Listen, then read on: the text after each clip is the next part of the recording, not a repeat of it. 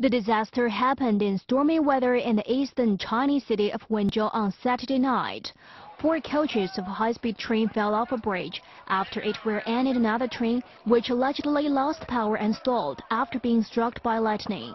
More than 1,600 passengers were on the 2 trains at that time. A girl aged 2 years and 8 months was rescued on Sunday afternoon, about 21 hours after the crash happened. She is the last survivor that has been pulled out of the wreck. Now 132 people are still being treated in hospital, with 12 in critical condition. At a press conference on Sunday, China's Ministry of Railway spokesman Wang Yongping made a formal apology for the deadly accident.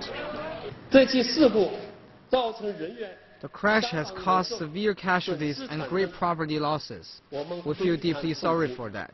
The ministry will find out the cause through a thorough investigation and take effective measures to prevent similar accidents. The spokesman said 3 senior officials at the Shanghai Railway Bureau had been fired and would be subject to investigation. The damaged rails have been repaired and most of the grounded bullet trains resumed operation on Monday. In the wake of the accident, the ministry ordered an urgent overhaul of railway and train safety nationwide.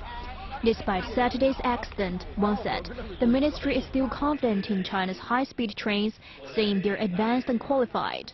He also acknowledged the challenges still lie ahead, as the high-speed rail service is only in operation for a short period of time. Wang said the ministry sees safety as a top priority and will correct the mistakes and thoroughly analyze the safety system to eradicate potential risks.